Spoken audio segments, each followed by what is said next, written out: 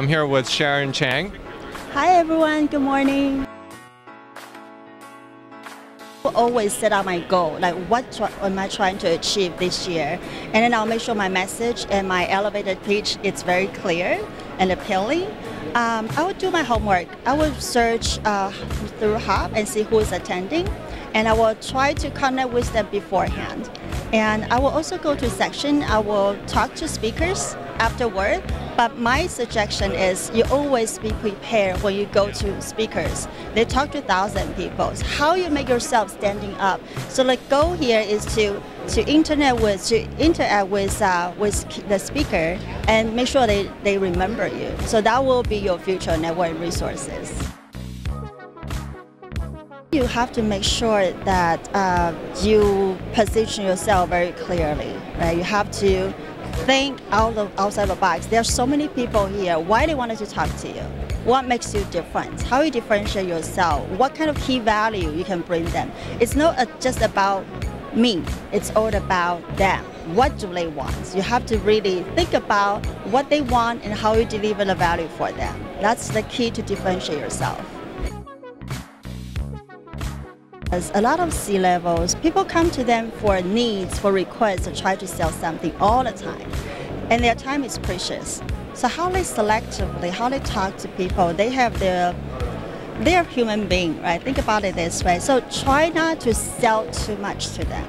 They are afraid of being selling stuff. They wanted to make friends, they wanted to connect, build relationship. So if you try to sell too strong, it's going to drive them away.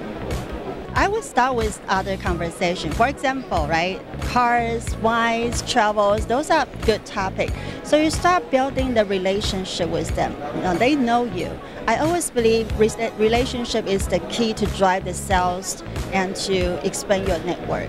So you have to first to make them think that you can bring them something again, and not like I'm trying to get something out of you. So to be honest in your willingness to build a relationship, not just sell, right? I think yes, that's my strategy. I rarely sell or get any partners to a CEO or C-level executive. Like the first time I say, okay, let me talk about Agile Point, blah blah blah.